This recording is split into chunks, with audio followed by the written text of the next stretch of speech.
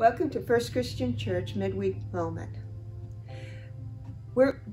Today the message is based on Matthew 7, verses 7 through 8. Ask and it will be given you. Search and you will find. Knock and the door will be open for you. For everyone who asks receives, and everyone who searches finds, and for everyone who knocks the door will be open. We all pray for things. We pray for healing. We pray for good health. We pray for a lot of things. And sometimes very specific things. But I'd like for you to think about how God answers our prayers. Sometimes it's not in the way that we expect it to be answered. I'm going to share a butterfly story, and I don't know who wrote the story, but it's always stuck with me. One day, a small opening appeared in a cocoon. A man sat and watched for the butterfly to appear. It struggled to force its body through the small hole. Then it seemed to stop making any progress. It appeared that it was not going to get any further. So the man decided he could help the butterfly.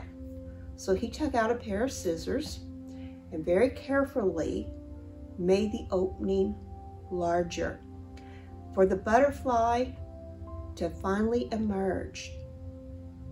But when it came out, it had a swollen body and small shriveled wings.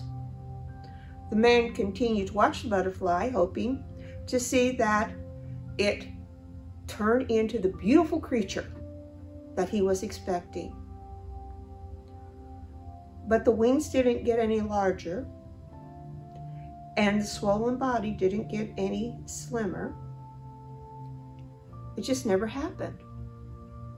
In fact, the butterfly spent the rest of its life crawling around with a swollen body and small wings.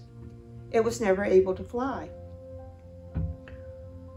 What the man, in his kindness and haste, did not understand was that restricting the cocoon and the struggle required for the butterfly to get through the tiny opening was God's way of forcing fluid from the body of the butterfly into the wings, so it would be ready for flight once it achieved the freedom from the cocoon. Sometimes struggle are exactly what we need in our life. If God allowed us to go through life without any obstacles, it would cripple us. We would not be as strong as what we could have been. We could never fly. So think of this. I asked for strength, and God gave me difficulties to make me stronger. I asked for wisdom, and God gives me problems to solve. I ask for prosperity.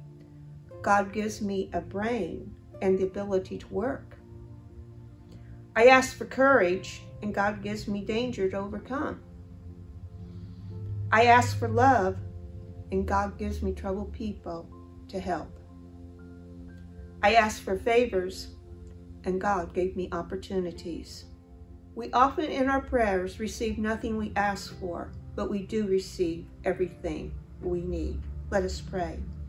Most gracious Heavenly Father, open our eyes to see the ways in which you answer our prayers, and knowing that you are giving us what we need to grow in your way, to become closer to you, and to reach out to the world for you.